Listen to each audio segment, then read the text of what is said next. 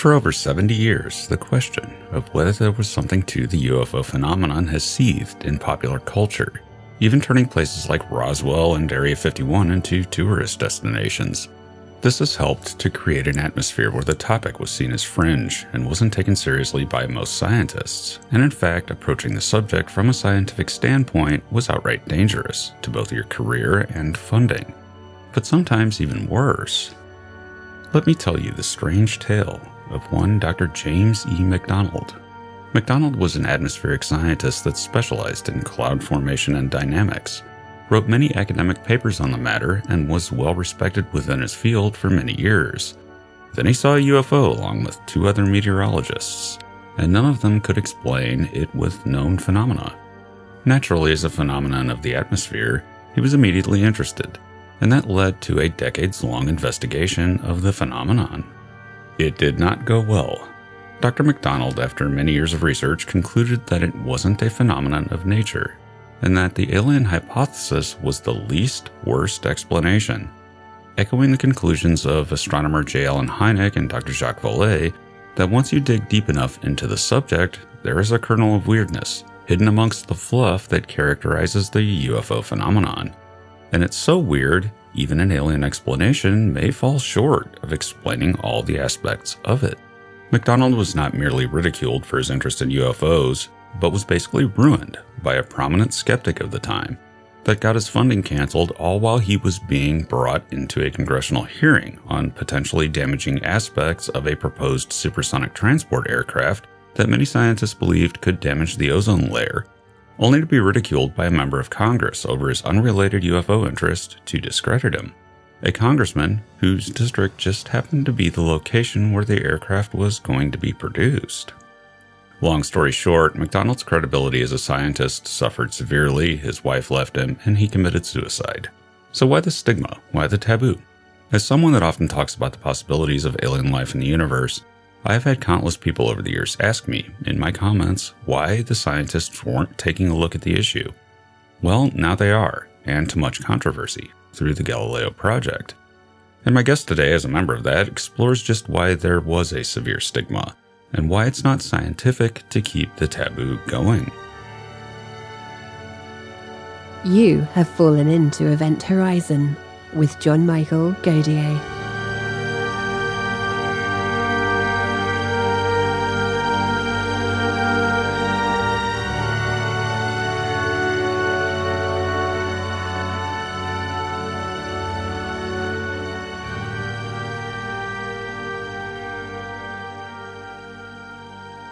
In today's episode, John is joined by Jacob Haqq-Misra. Jacob Haqq-Misra is a senior research investigator at the Blue Marble Space Institute of Science.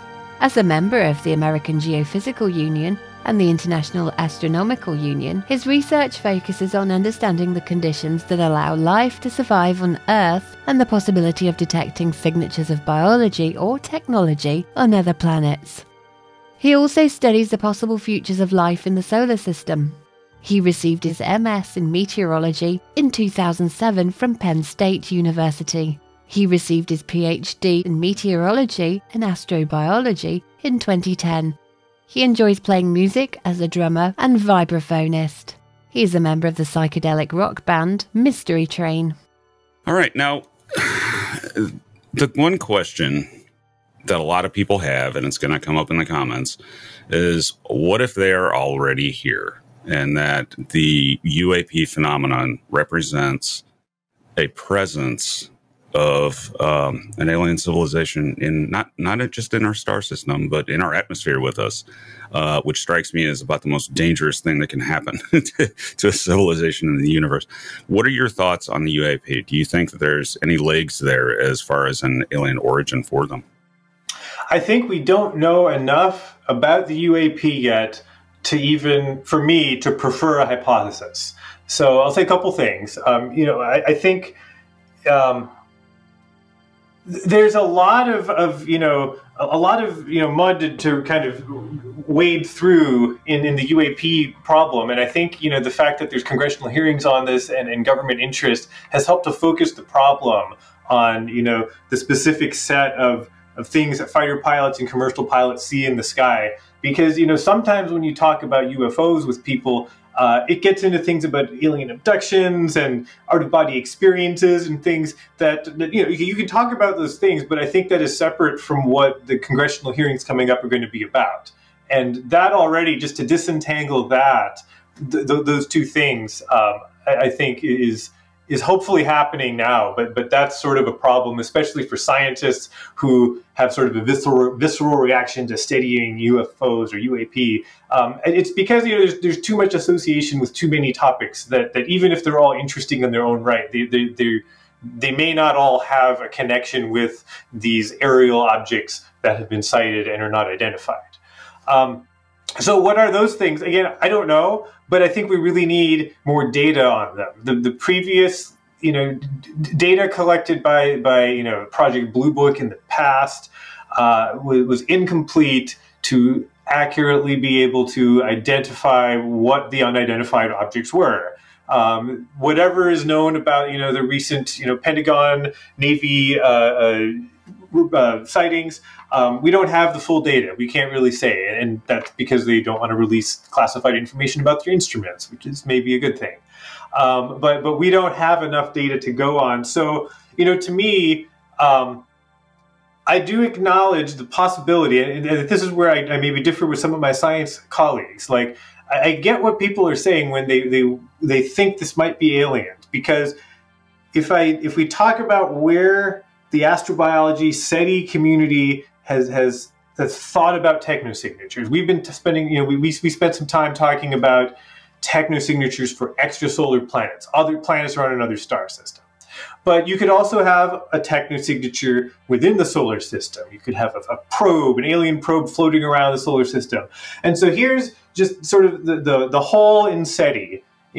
For many scientists, is if there's a spacecraft coming from an alien civilization and is floating through the solar system, it's at Pluto's orbit, say, like, well, that might be interesting. If we observe that, that would be, like Avi Loeb thought, Oumuamua was an alien spacecraft. I don't agree with him on that, but I think the possibility is real, and so that would be like this. So maybe there's a spacecraft, it's at a distance, it's coming through the solar system.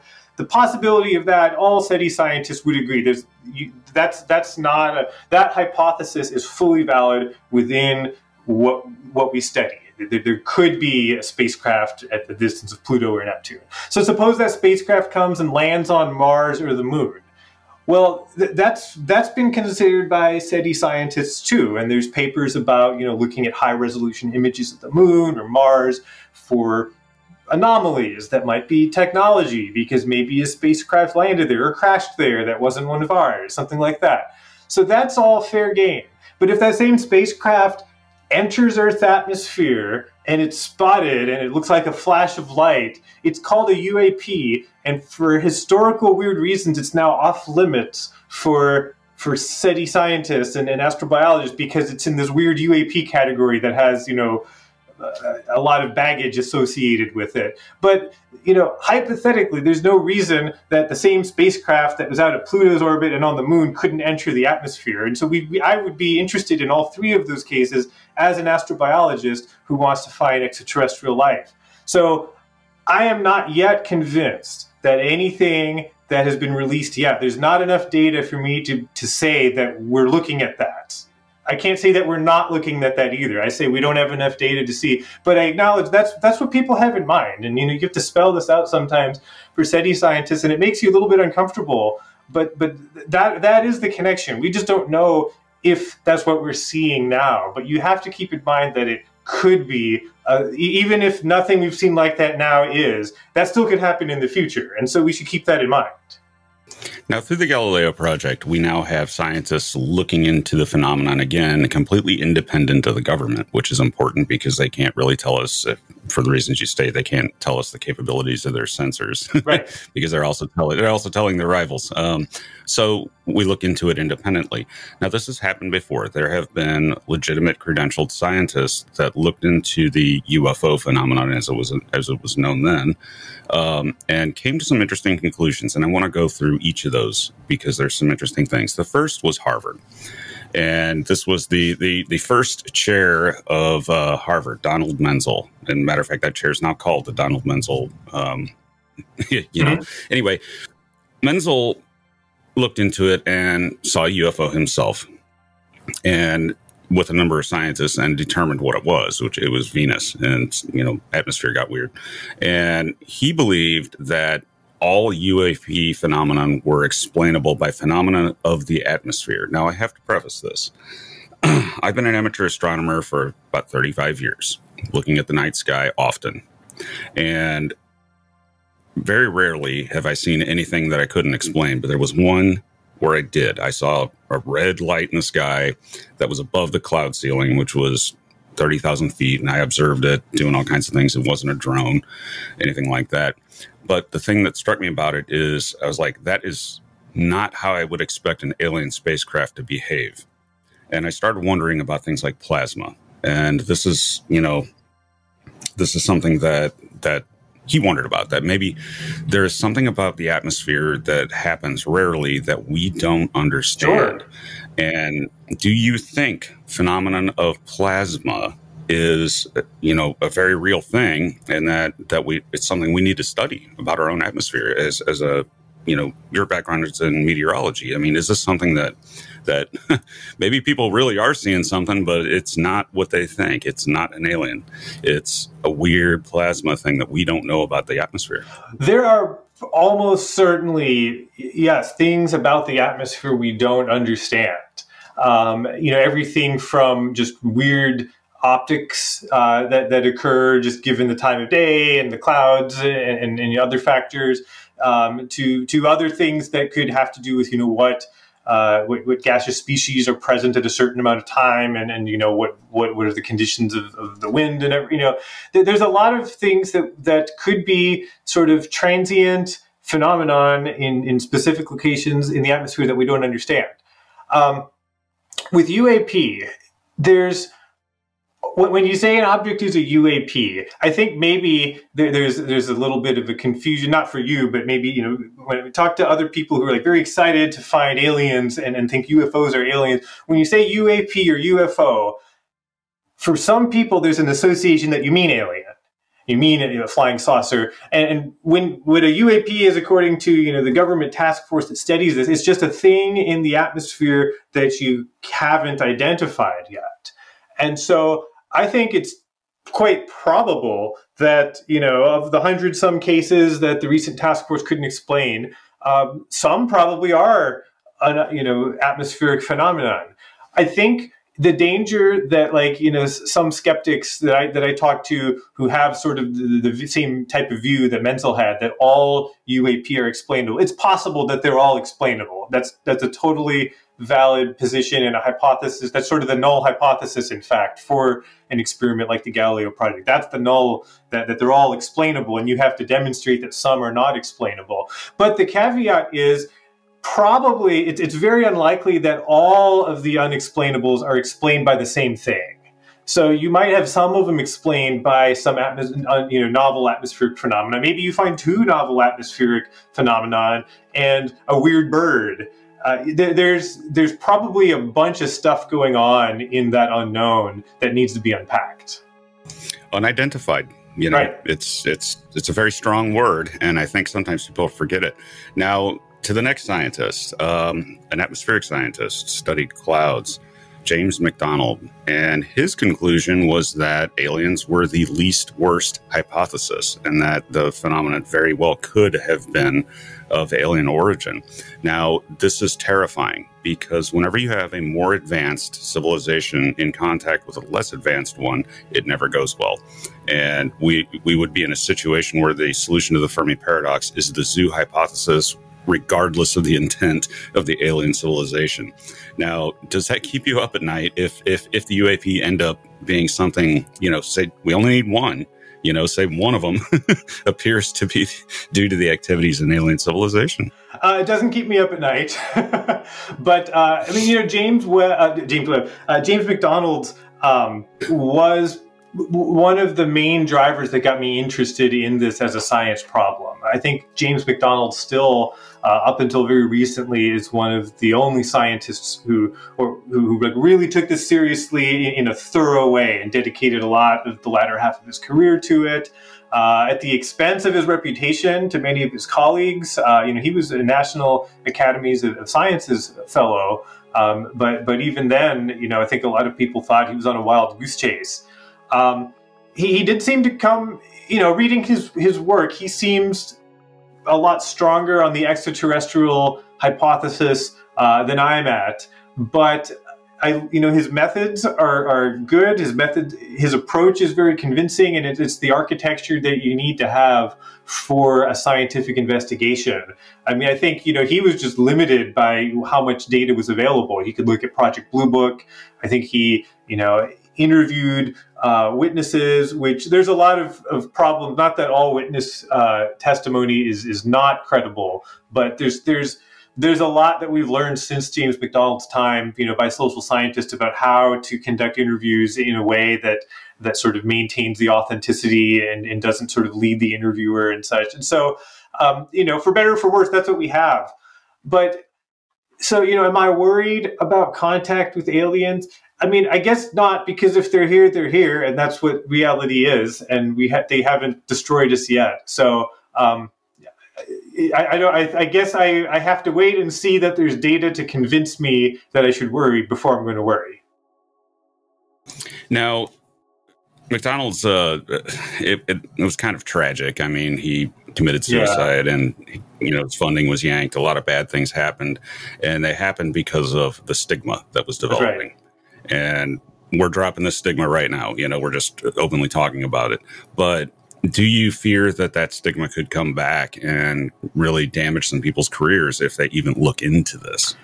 I don't think so anymore. I think the fact that the U.S. government is taking this seriously now, and you have a handful of scientists who are speaking about this like we are now, I think that's had a very positive impact on the ability to take this seriously as an interdisciplinary science. I mean, even NASA has, in one of their FAQ pages, they talk about UAP, and they say, like, we don't know what these are, and science is interesting, and we should study things that are interesting, and we don't know what they are. And so, they're not saying they're alien, but they're not saying don't study this. They're saying we should study things because we don't know what they are. And so the fact that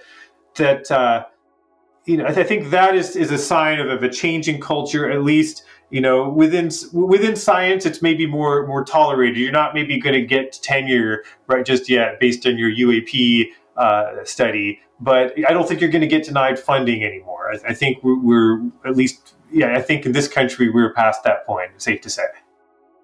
And we come to the elephant in the room as far as scientists in the UFO community, Dr. J. Allen Hynek and also Dr. Jacques Vallée, which they have both, they came to a different conclusion, that the phenomenon was too broad. In other words, none of the above. Not alien, not human, and something else that we don't understand or know anything about. Do you think that one has legs? I mean, it's unknown. So, if it's an unknown phenomenon, unidentified, I don't see enough data to make any judgment about it myself. So I can't say what it is. I can't say, I mean, I've seen some of Jacques Vallée's papers where, you maybe some of them get a little bit speculative, but, this is just why I don't entertain hypotheses, because I just think the data is incomplete, and I don't want to get drawn to one specific set of data and got too caught up in a specific type of hypothesis. But if we don't know, I can't exclude any hypothesis. So I really can't say until we have more data. Now, collecting that data and the Galileo project, which I know you're on, as a scientist, what data are you looking to collect? What sensors could you deploy to try to gain insight on the nature of the UAP? Well, it's a transient phenomenon. So what you want to do is, ideally you want a network of sensors, not just one, spread over an area. Ideally, this would be a global network, but that's really expensive. So you do the best you can. And for Galileo project, it's going to depend on funding. Right now, it's just building a prototype. But I mean, just in general, there's other groups that have looked at this too. You want a few things, and the main thing that you want to be able to do is observe objects in the sky, and then you want to be able to answer, like, is this something that I can identify or not? So first you need a set of instruments that could identify known objects. So you want, you know, a high-speed, high-resolution camera so that you can take video and you know, analyze objects coming across your field of view, you know, like an all-sky, you know, kind of field of view lens. You want to be able, you'd want to take images not just in the visible, but in the infrared. The infrared's going to give you, you know, temperature and just additional, you know, data about the structure of the object. Maybe you know, radar would help you figure out the speed of the object. You know, what you're doing, you'd probably, so just those right there, you know, you could use a set of instruments like that and determine if an object is an airplane, and then maybe identify it, or a bird or something like that. So then you can also look at, you know, some of these previous UAP observations, like, well, there was, you know, radio signals associated with them. Maybe some of them had some, you know,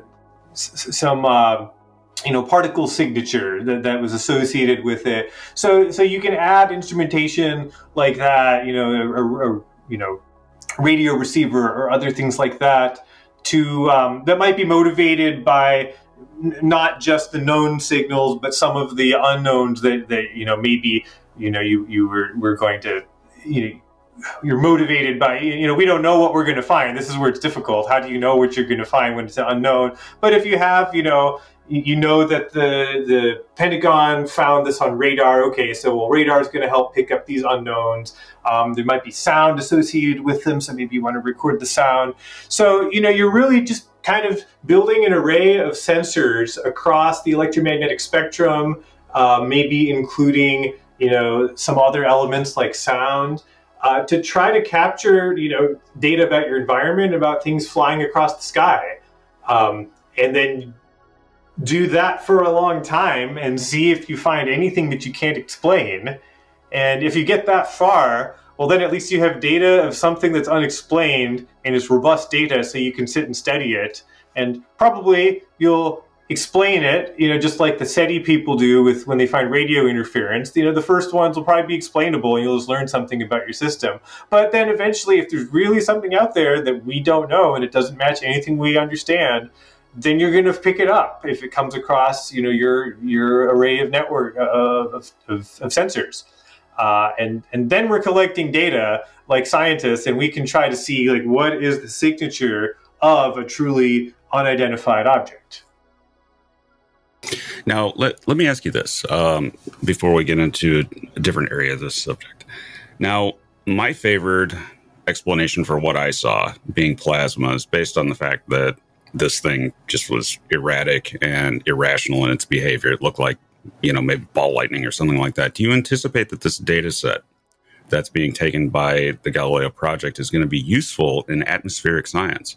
Meaning, if you see ball lightning on this thing, or, you know, plasmas and things like that, I mean, is that a paper in and of itself that you might discover something natural in the atmosphere with this data set that, you know, could make it doubly useful, basically? Oh, absolutely. Yeah. If you're looking for anomalies in the atmosphere, I mean, you know, sure, finding aliens would be really exciting. I'm not going to lie. But yeah, if we find ball lightning, or you find, you know, some new way that birds migrate, or whatever else it is, you know, that might not be the reason that the search was conducted. That might not be the reason, you know, some investors gave money. They might be motivated by a different thing. But you discovered something. You did science, and more importantly, or as importantly, you've reduced the number of objects that are now classified as UAP. They're known now. They're just APs, right? They're aerial phenomenon. So that's sort of the goal. You know, Avi Loeb, I know, has said this before, that, you know, whatever you find, the goal of, you know, not just Galileo project, any project that's going to look for UAPs, the goal is to make that term obsolete. You should identify everything, and we just know what's in the skies. And if some of the things were aliens, well, then great, that's amazing. If they were all just, atmospheric phenomena and clouds and birds and airplanes, well, then at least we know how to classify those things better, because apparently we're not good at that right now. Now, say it turns out that we do have evidence for something. Now, one thing that's sort of in the shadows here about this subject is the idea of recovered materials. I know Gary Nolan has something that's isotopically really weird and, just doesn't quite fit with anything we would do, just isotopes that just don't look like this solar system. Do you think that that's an area of study that's really worthwhile checking into, because maybe the evidence is already here, and that we might have stuff in our possession that we have just no explanation for other than a piece of alien manufactured metal? I mean, that would be amazing. I have not, as far as I know, none of this data has been made public, so I haven't seen it.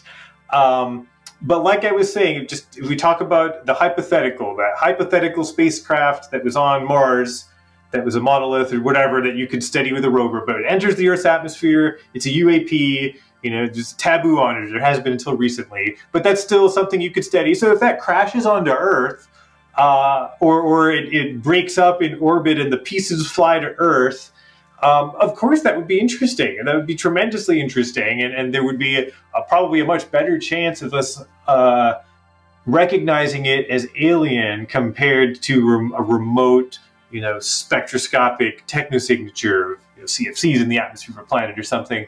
So yes, that's remarkable, and I think that if a scientist is convinced that that's what they found, then you have to study it. I mean, I'd love to see this in open peer review, and if there's government classification, that just complicates the matter. But I mean, I would love to see a paper like that. A scientist who claims they found a piece of metal from an alien civilization. You do some analysis of it. You publish the paper. Other scientists can look at it, because if it's really true and the data is convincing, then it'll speak for itself. And again, so I don't know if we're there, but that's certainly a valid hypothesis that's worth thinking about if you were to find something like that.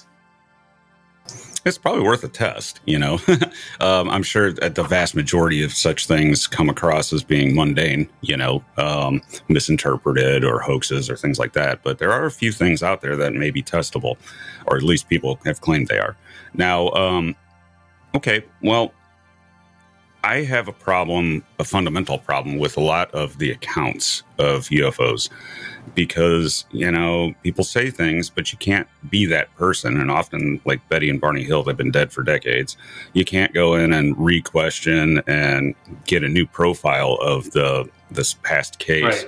Do you think that's a serious problem? I mean, basically, people always say, well, the evidence is anecdotal, and that's not good enough, for science. Right. That's why we need new instruments. Do you think? Yeah, that's exactly why we need new instruments.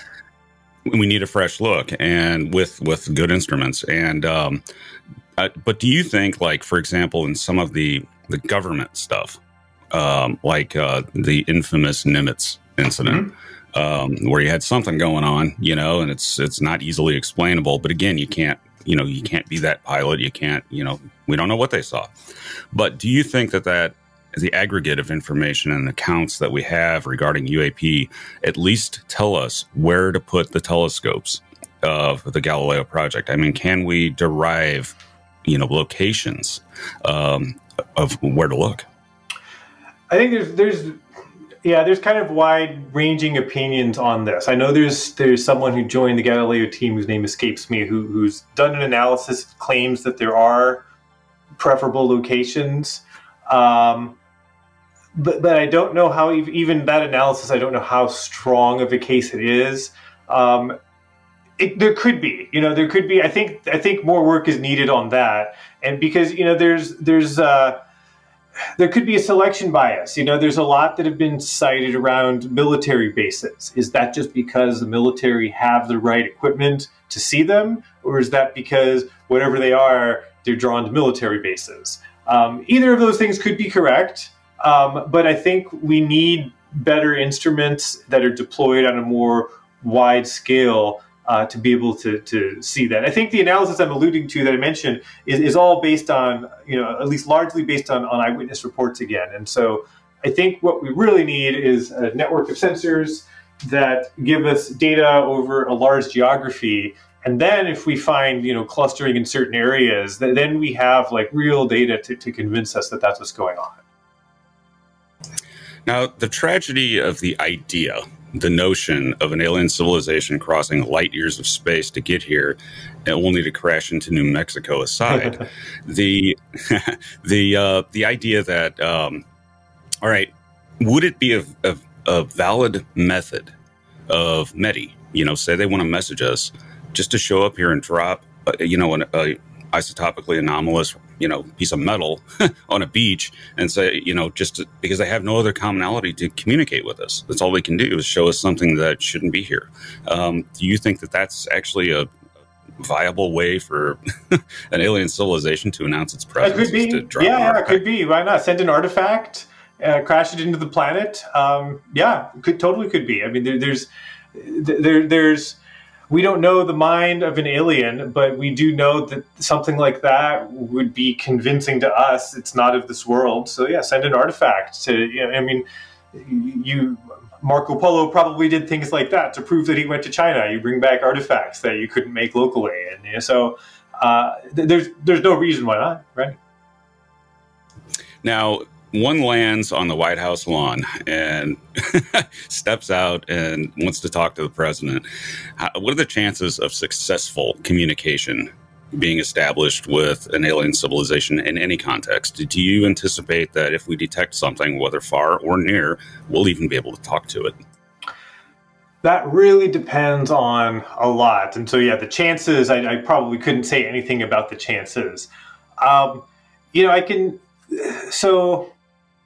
Some scientists talk about the idea of a mathematical language. Could you define a common frame of reference to exchange ideas just based on the fact that the two different civilizations will understand physics? And so this is sort of it comes out of the radio SETI tradition, because you don't know anything about your receiver or your listener.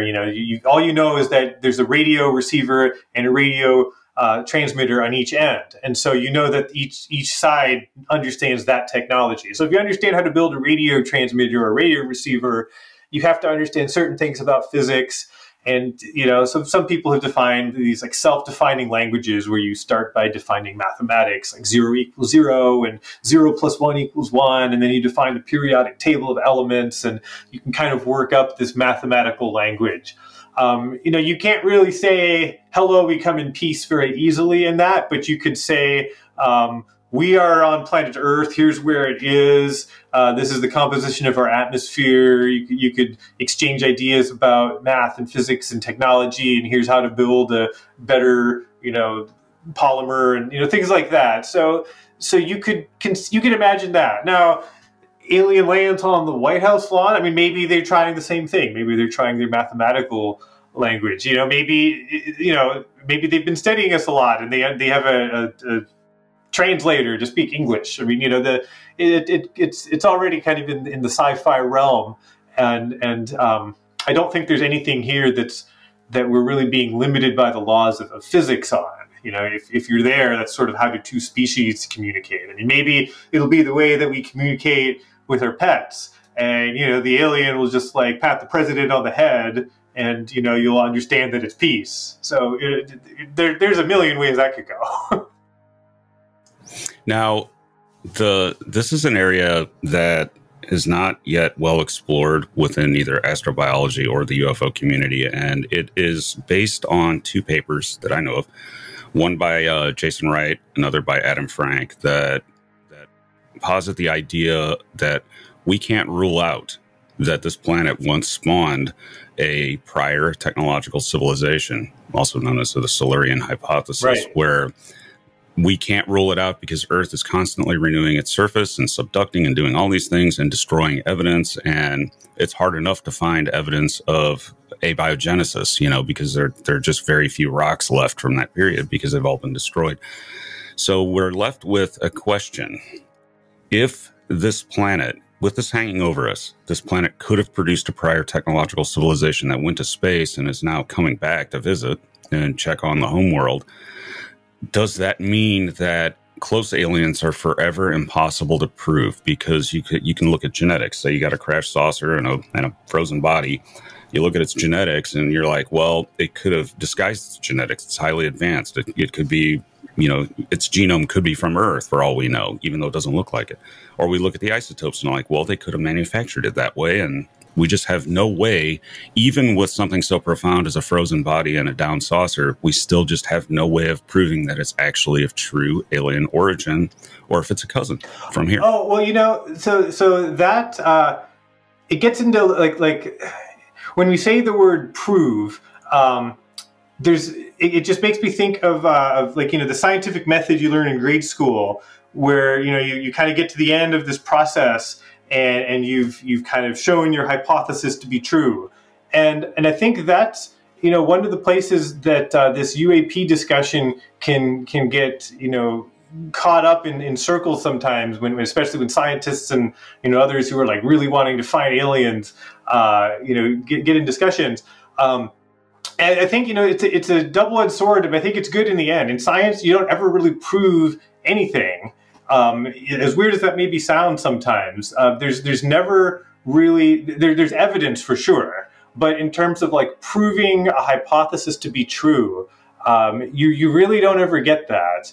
But what you do get is a hypothesis that has so much overwhelming evidence in support of it that all the alternatives seem really untenable, at least to most scientists.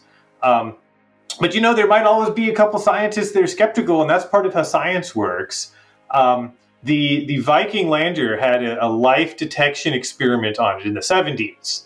And scooped up some soil, and the soil went into a chamber. It performed a couple, 2 or 3 or 4 experiments that were designed to test for evidence of life in the soil. Like almost every astrobiologist today says that it was a null result. It did not find evidence of life. Doesn't mean there's no life on Mars, but that experiment was consistent with no life in the soil, in the regolith.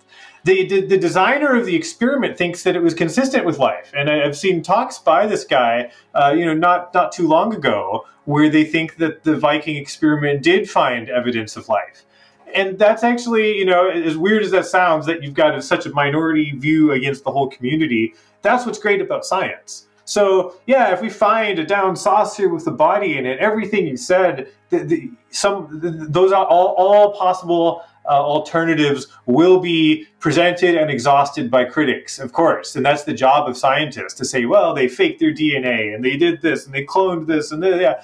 But you have to keep studying it. And if what you find is that those alternatives don't hold up, then you're left with this kind of extraordinary conclusion. So I think again, the data speaks for itself. You just have to keep looking, and then the fact that you're going to have scientists being skeptical, trying to break the hypothesis, that's a great thing. That's how science works, because you're never going to prove it. You're just going to eliminate all the other possibilities and be left with this kind of unbelievable conclusion. Now, that was the labeled release experiment, and I had the privilege of interviewing the principal scientist on it, Dr. Patricia Ann Stratt. Oh, great. And the designer was Gil Levin. That's right. Unfortunately, both of them have recently passed away. Oh. Do you think we need... Yeah, I didn't know that. That's very sad, yeah. Yeah. Do you think that we need to redesign an improved label release experiment and drop that thing on Mars before we go there and and expose ourselves to potential surface life on Mars? That must be some amazing life if it's there. Do you think we need to follow that up, or do you think it's just we can safely say no, there's no surface life on Mars?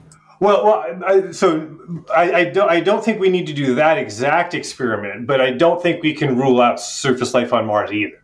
So I think, although I said astrobiologists were skeptical that experiment showed that there was life on Mars, the criticism is that the experiment was probably premature based on our limited understanding of Mars. So the current rovers are on Mars, the Mars Science Lander, and then whenever ESA gets ExoMars going, and then other Mars experiments. they are doing things like this, but it's sort of like we took a step back from Viking and said, like, okay, we need to understand Mars at a more fundamental level before we start doing just straight up life detection tests like that again, because we just maybe don't understand enough about just the basic, geology and chemistry of what's going on there. So, yeah, I mean, I think ultimately that might be a reason to send people to Mars. Some of those experiments might be hard to do remotely.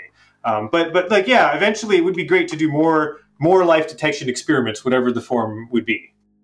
And then, of course, I guess I'll add to that, there could be life on Mars now that's our life. Like we contaminated Mars already. There's certainly the possibility that with all the spacecraft that have landed or crash landed on Mars, some spores could have been blown to like a moist part of the planet and still be there. So, yeah, we don't know if Earth life is on Mars in a viable way.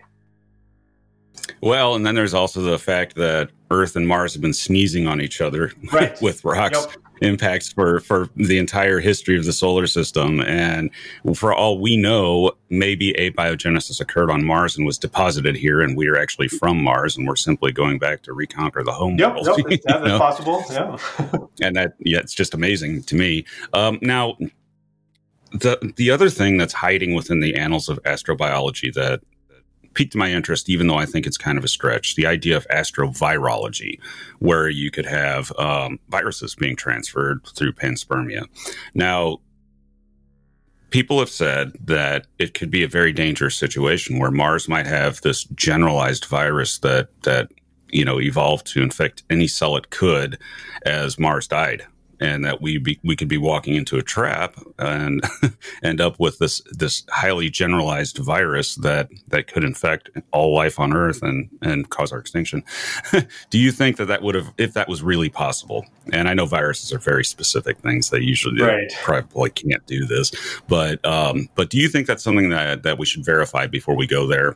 Or do you think that if it was a problem, we'd have already been long ago wiped out by this thing through panspermia? I'm not convinced by any of the astrovirology claims. I think that, yeah, if that were going on in the way that you described or anything like it, we would see much more stark evidence that couldn't be explained by our conventional models of virology.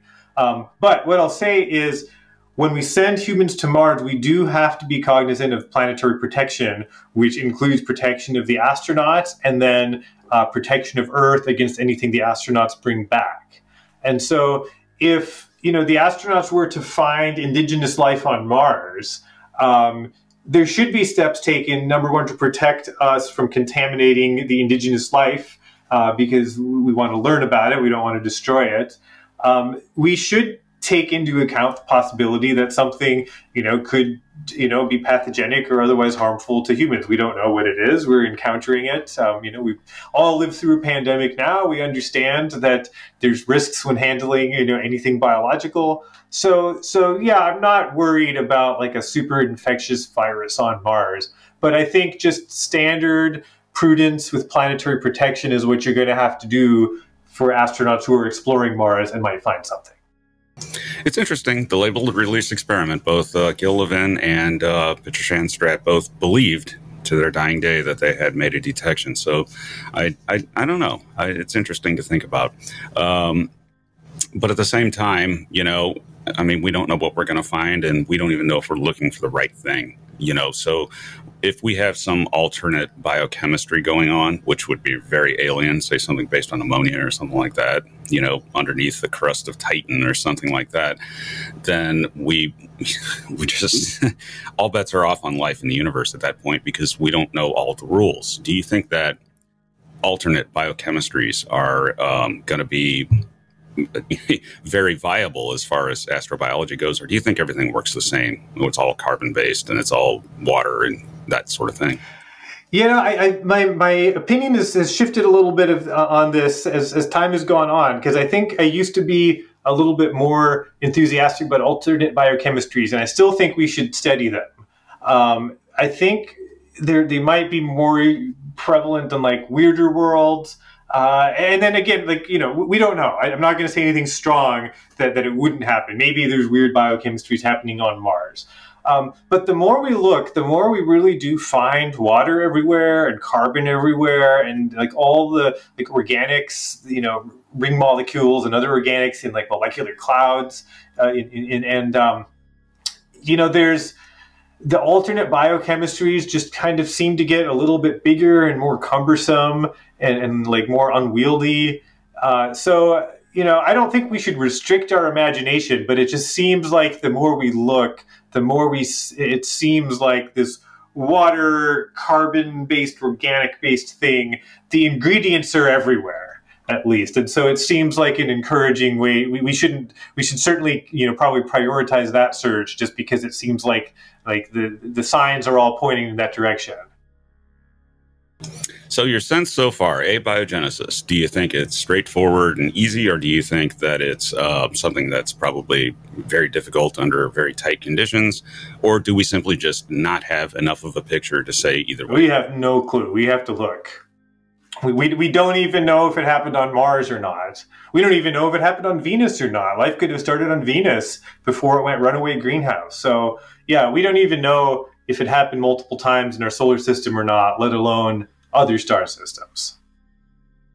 At least we have a way to figure it out, because if we can look at abiogenesis and correct the nut, the chemists are going to look at it and the biochemists and actually figure out what happened. If it turns out that it's easy and straightforward, then we know that this universe teems with at least microbial life. And if it turns out to be hard, we can say, well, this is probably pretty rare. So at least we have a second way above and beyond looking for bio or technosignatures to answer the question within our lifetimes. Do you think that's going to happen? Do you think the chemists are going to crack the nut? I'm skeptical, but I'm rooting for them. I'm friends with people who study that sort of thing, and I would love to hear a sort of comprehensive theory of abiogenesis. But I'm skeptical because I just wonder, and this isn't my own idea, these are Bob Shapiro, who's passed away a decade or so ago, was a biologist who studied origin of life. And, he made the point that whatever this, it's a series of steps for sure that led to anything that we would call life, even before the cell. It certainly was more than just one step. And that series of steps may have been very critically dependent on many environmental factors happening on the planet at the time. And so even if, a group of chemists can identify 7 steps that then lead to something they call proto-life, it may not necessarily tell you a lot about what really happened on a planet and what's required for the environment to create the right conditions for that to occur. And that 7 steps the chemist comes up with might not even be what happened, just a way to do it. That would still be exciting, of course, because you've shown that there's a way that we can do it. But I think it's going to be tricky to even get to that point, and then to make the connection to what really happened is going to be difficult. But we should try it, because if at the very least we'll understand where our knowledge comes up against a wall, and that'll be useful too.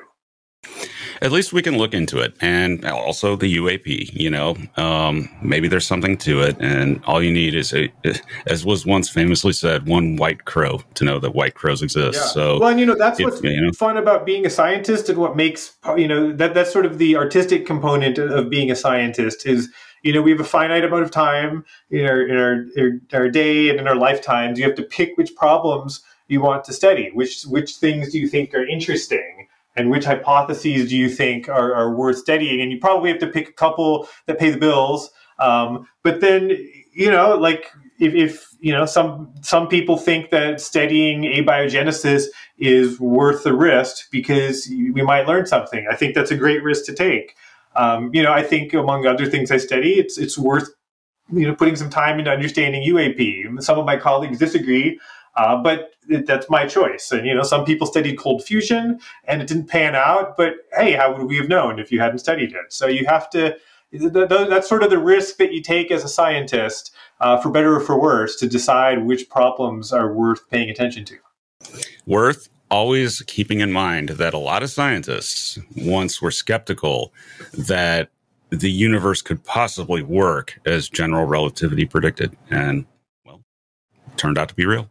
Oh yeah, lots of examples: plate tectonics, endosymbiosis, even the idea that the universe had an age. It was considered to be static and finite until the cosmic microwave background was discovered. So yeah, science is changing, and there's certainly lots of dead ends, but you don't know which ones are going to be dead ends. And then there's things that change everything, and little ideas in the middle. So that's what makes it fun. And hopefully we never learn everything, and science never stops progressing. I'll bet that I'll bet there are things in the universe that we will never understand. Oh, for sure. Yeah, there are absolutely things that we'll never understand. And maybe that would be the best moment, just to get up against that wall to those things that we don't understand and kind of have a moment of humility. And I think that's delightful, because the mystery is preserved no matter what. That's right. All right, Jacob, thanks for joining us. And I hope to talk to you again next time you release a paper. Absolutely. Thanks again for having me. Okay, there it is. Event Horizon and my channel are now available as a podcast on Apple Podcasts, Spotify, and YouTube memberships. Early ad-free episodes, bonus episodes, and sleep-focused content. Sign up now by clicking the links below to your platform of choice.